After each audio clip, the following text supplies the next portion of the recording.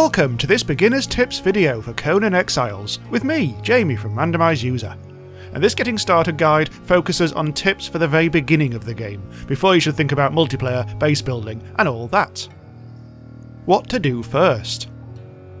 Pick up the starting equipment, then follow the road, taking time to harvest stones and branches in preparation for making your first tools, which we'll discuss shortly. There's not much to find off the beaten path, so keep going along the road past a brief encounter with a winged mob. Keep going until you reach a green verdant area. This will provide raw materials plus mobs to fight. Note that if you die, you won't respawn at the start of the road by the cross. You'll spawn in one of several places near the edge of the desert. Where to find basic raw materials? Stones and branches are found on the ground. Once you have tools, they can also be mined out of larger rocks and cut from trees in larger quantities.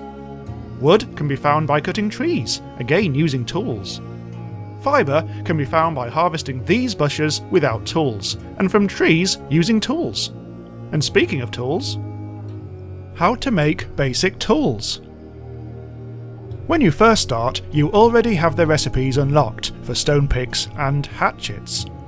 Both require a small amount of stones and branches. Open your inventory, choose the pick, and if you have everything you need, just press craft. Do the same for the hatchet. Now you have access to full-blown wood from trees, as well as a quicker method to gather other stuff, like a lot of stones from these rocks. Later on, tools will require twine as well. This is a crafted ingredient, made from more plant fibre, like this. How to fight basic mobs. Right now, the combat system against mobs doesn't really reward clever work with shields and dodging and the like. The attack speeds are too fast, so just keep slashing quickly, preferably at the head. But everything is tough early on, so accept you will die a lot, and work up to being able to unlock a stone sword. These kill an imp in around 2 strokes and a hyena in 4, although this will depend on your own stats. Also remember to let your stamina bar fill to the top before starting a fight. The mobs you find early on are imps, aggressive and angered from a distance, but only difficult if you don't have a weapon. Young shalebacks, passive mobs often found near nests of tasty eggs. Antelopes, passive and very fast, a potential meat source once you've unlocked bows, or you're able to trap them in a corner. On the subject of bows, if you didn't already know, you load them by dragging the arrows from your inventory and dropping them onto your bow. Adult shalebacks, aggressive but only if you get close, slow but quite hard hitting, one of the few animals it's worth using a shield against. Crocodiles, found near water, their attack is lethal and they pursue you doggedly, so stay well away. Ostrich, aggressive if you get close, and can soak up more damage than you might expect, but best avoided for now. Hyenas, aggressive, fast and angered from a distance. These are common and a real pest at first. Give them a very wide berth at first until you have a stone sword. If you have to fight them, try to avoid activating more than one at once. How to get more recipes. A quick word on recipes now. Like Ark, you gain XP by killing, mining and just existing.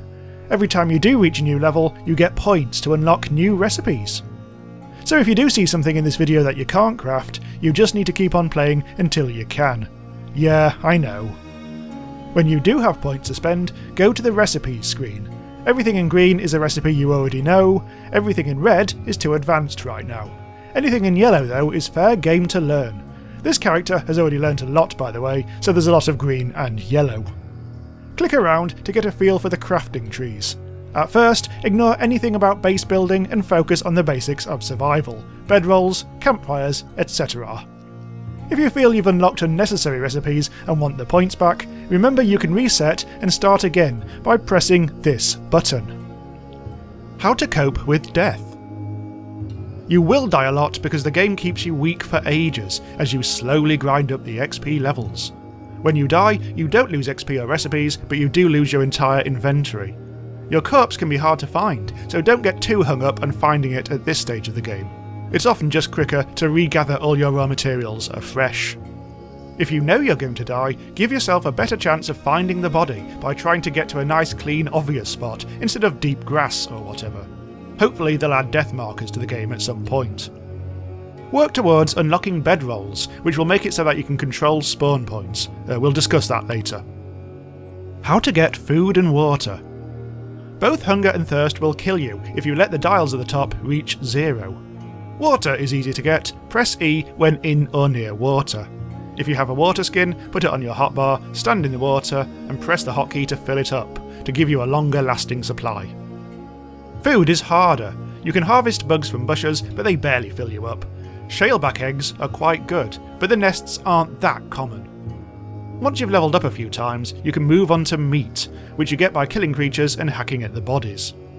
To actually cook raw flesh into safe meat, you'll need to unlock the campfire recipe first. How to cook meat on the fire. Campfires take a while to make because you'll need loads of stone and wood, so you definitely need a pick and hatchet here. Place the campfire, then interact using E. Drag the raw meat into any slot in the middle and then some wood into any other slot there. Switch the fire on and wait. It'll burn through a lot of wood and take a long time to actually cook. As soon as everything is cooked, turn the fire off so as not to waste wood, and take the cooked meat. By the way, raw meat spoils quickly, and even cooked meat spoils eventually, so you'll need to hunt and cook little but often. How to set your spawn point. You won't be able to do this until you've leveled up and learnt how to craft the bedroll. If you haven't leveled up yet, fighting imps with a hatchet and even basic mining will get your XP up. Once you can craft a bedroll, you'll need a lot of plant fibre and will need to turn some of it into twine. Once crafted, place it on some flat, unoccupied ground. Make sure your spawn point is away from danger. You respawn empty-handed and enemies will attack you without hesitation. And beware, this bedroll will only work once. When you respawn, the bedroll is used up. You'll need to craft another one. It's not a bad idea to place a wooden box next to your spawn point, containing some backup supplies, including another bedroll. But you'll need to unlock that recipe first. How to survive the night. Nighttime in Conan is pitch black, but that full darkness doesn't last long. Early on, when night is falling, the best strategy is to find an area where aggressive mobs don't spawn, and just wait it out. If you do want to see what's going on, an improvised torch is inexpensive to make and repair, so craft one well before night time. But I don't recommend travelling during the darkness for now. It's way too easy to stumble into a crocodile. Don't be seduced by distant lights during the darkness. They will mostly be camps of aggressive NPCs. In truth, the first NPC camps you come across are fairly weak, but their loot is often terrible and not worth the risk. How to repair your weapons quickly. You'll probably know that you can repair a weapon by clicking on it in your inventory and pressing repair. But since you'll be fighting a lot, it's a lot better to repair on the go. Make sure you keep enough repair materials, such as stones, in your inventory, and whenever the sword breaks, tap the hotbar key and it'll instantly repair. If you don't have enough for a full repair, it'll do as much as it can. The same goes for shields, by the way. Just remember not to try to carry vast quantities of stone and wood. If you carry too much, you won't be able to move. Keep an eye on the anvil icon at the top to see if you're close to that. How to speed things up. If you're playing single player, you are the admin of your own server and can change many things, as well as cheat. If you're finding the whole grind too much, don't flat out cheat and ruin the game, but you may want to rebalance the game to reduce the punishing grind and get you learning recipes quicker than before. Simply change the XP multiplier here to a level that feels fair, and you'll soon be levelling up twice as fast, triple as fast, whatever. Maybe the devs will rebalance this officially, but for now, a little tweak here can go a long way to making things more fun. How to continue.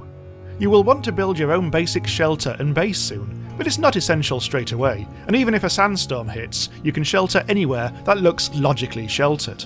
But base building, along with most of the rest of the game, is locked behind a grind of levelling up, so we'll stop here. If you found this guide useful, consider subscribing to Randomise User for more Conan stuff, more survival games, and a lot of other indie games. And please check out my Patreon if you want to join the inner circle, whatever that means, and possibly something creepy involving togas and paddles. Anyway, thanks for watching, and I'll see you soon. Bye bye.